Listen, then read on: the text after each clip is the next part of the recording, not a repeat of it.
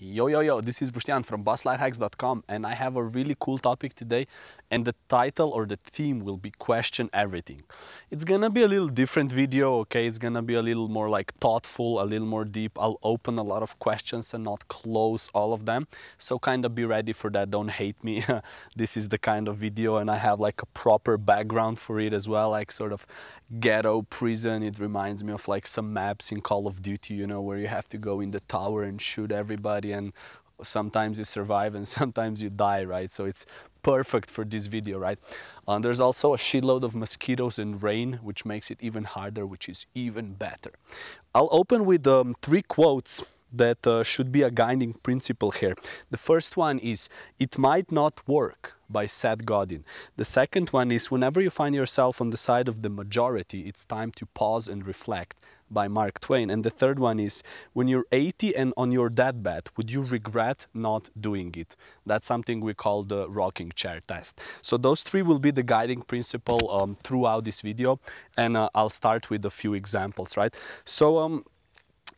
So, you know, if we take that quote from Mark Twain, right? If you find yourself on the side of majority, it's time to pause and reflect, right? That's very, very true, especially in today's society, right? A really good book about that, about being remarkable, is Purple Cow by Seth Godin. Highly recommend you to read that. And you know, Seth Godin is not just writing books about this, he's actually doing it as well, right? I'll give you an example, right? Nowadays, like, online courses are everywhere, right? Learn this, learn that, blah, blah, blah, information products, done, right? But here's the thing, most of the online courses, the dropout rates are really huge, right? Because there is no pressure, right? You pay a certain amount of money, maybe it's $100, $200, $500, and then there's no peer pressure. There's, you know, like, and it's just information. So, you know, like the dropout rate, the success rate, it's not super amazing. So what Seth Godin did is he was not on the side of majority. He used time to pause and reflect. And what he did is a project called Alt MBA. That's awesome. So first of all, the difference is it's really expensive. It's $3,000 for 1 month, right? However, it's small groups of 10 to 20 people, sometimes 5, and it's all project based, right? There's no books, no learning, like, you learn by doing, and you get real-time advice from mentors. You get, like, you cooperate with other people, and you actually make project. That's how you learn, right? So it's a completely different system. Yet his his turnout rate is like 95% or something. So it's really making a difference, right? Another example that I don't need to like describe in detail is Elon Musk, right? Like, he's also against the majority, right? He's like, yeah, like, fuck yeah, let's make fucking electric cars and colonize Mars, right? He's like how crazy is that, right? So, you know, people like this, or ideas like this, are good because, you know, they show us that it's possible, and they show us that, yes, it's good to take, you know, some time every now and then and like think about the shit you're doing, right? Another example by yours truly, like, I don't wanna, you know, like, brag or whatever the fuck, but like, you know, recently published a book, right? And like, the usual process was really fucked up. You had to like apply to publishers and then get rejected like 1,000 times, and like, it really sucked and all that, right? And nowadays, if you go away from how majority works, like, you can self-publish, okay? Like, yes, it's a little more difficult. You need to like learn a few things on your own, but you can do it, and like, the results is awesome. And, you know, you can publish the things that you want to share with the world a lot quicker and with a lot less pain that you would otherwise have to, right? So just another example, you know. So there is a lot more examples about this, but you will know, or you will notice that it's true, you know. Like, take any role models that you have, any like successful people, like almost like any person of influence or importance, or people that you admire, like, most of them, if not all, are probably doing some things radically different than others, right? Which comes from, you know, taking a different stance, taking time to reflect and pause and, you know, think about stuff, right? So the next section of the video, I titled it in my notes as a bunch load of questions, right? Like, those are your guiding principles, right? So one of the constants that I believe you should be having in your life is like a feeling of what the fuck am I doing? I think you should be feeling this on a very regular basis. What the fuck am I doing right now? Like kind of like confusion, uncertainness, like, you know, like non-assertive. Like I think it's a really, really good thing because it makes you question and reconsider everything, right? Then you have the like a really like broad questions, right? Is it the right job for me right now? Is it the right partner? Like, am I moving in the right directions?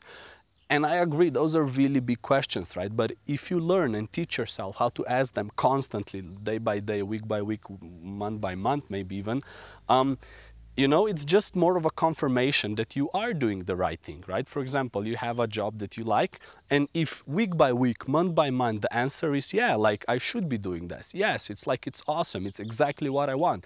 Then it's perfect, right? You just have like a shitload of confirmations that what you're doing is good and right. However, if the questions lead you somewhere else, it might be the time to reconsider, right? Fucking mosquitoes, man. Ah!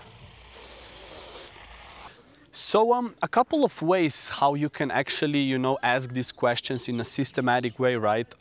I would say for like smaller things, smaller decisions, you can do daily stuff, you know, just like write 3 things that were good and 3 things that you could change every day, right? For example, some decisions, some habits, some routines, whatever, right?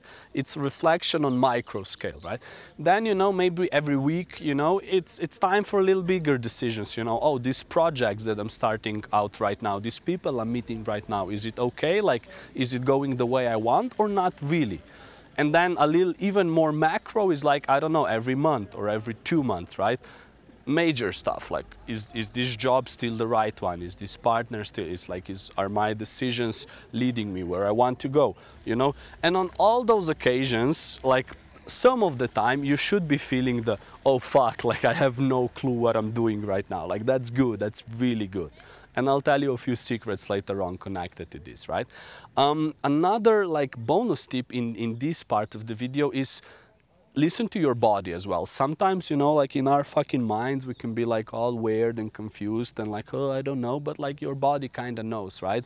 So how do you know, like, do you wake up motivated to do things that you want to do? You know, are you burning out regularly? You know, are you like just busting out some work and sleep deprived and like shitty nutrition? Like all these things are probably not signaling that you're like doing all the right things as well, right? So like listen to your body, you know, are there like some unexplainable headaches that you're having, you know, on and off? Like it signals that there's some shit you need to be working on, right? And again, then you come to the question, I have no fucking idea why these headaches or some bullshit is here. But that's good. Slowly and surely, if you are brave enough, you will kind of discover what's up, right? So testing assumptions, oh, these mosquitoes. So testing assumptions is definitely a great way to go, right? Here's a secret I mentioned before.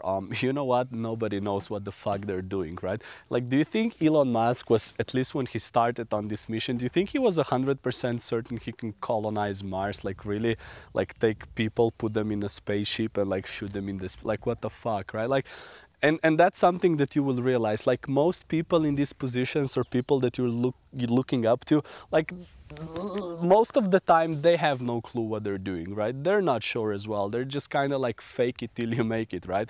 So it's completely fine, you know, to have those feelings. And as said, you know, stay calm, but do shit, right? So this is how you will test assumptions, right?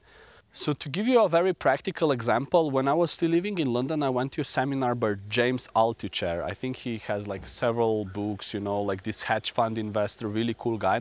And I had a question. I was like, you know, first I was like shitting in my pants because I was afraid to ask the question, like hundreds of people there and like me, some like 20-year-old dude, like asking this guy something, right? Like, what the fuck? So I asked him like, James, you know, how do you know, like you start a project and you've been going like a month or 2, and then how do you know, like, is this gonna turn out well? Is it a matter of not putting in enough effort or like, you know, not putting in enough work, or is it simply a bad idea? And his answer was really, really good. And I think it can help you with like these testing assumptions and with this question as well. And the counter question is there any traction? right? So you're doing something. Let's say that you're, I don't know, like you're making a company of plumbers, right? You want to employ different plumbers and send them to homes or whatever. Is there traction? Are you getting business? Do your clients love the work? Do you get enough of employees? Like, is there any traction? And if it's not, after 2 months, after some time, it's probably not the best idea, or maybe you don't have the right skill sets, you know, so maybe drop that, focus on something else, right?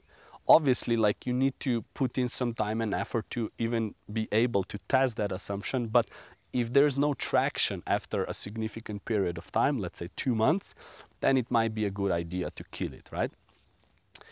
And then the last part of the video is a little bit better, a little bit more positive, a little bit less questioning, right? I title it kind of like the path crystallizes. I'm super in this title mood now. I'm doing a lot of writing and stuff as well, which is cool. But yeah, basically it means that, you know, if you're brave, if you ask these questions all the time, you will get certain answers as well. Like, it's not like that your life path will unveil and, you know, you will forever be enlightened. No. But, you know, every new project that you start and finish, or and start another and finish, or continue work on something and then start and finish other things, like, all these things will kind of bring you a little closer to the thing you should be doing, right? A good metaphor is like a plane, right? Plane is off course 99% of the time or something like this, but then the pilot or the computer in the plane is like automatically correcting that course as you go, and the plane reaches the destination, right?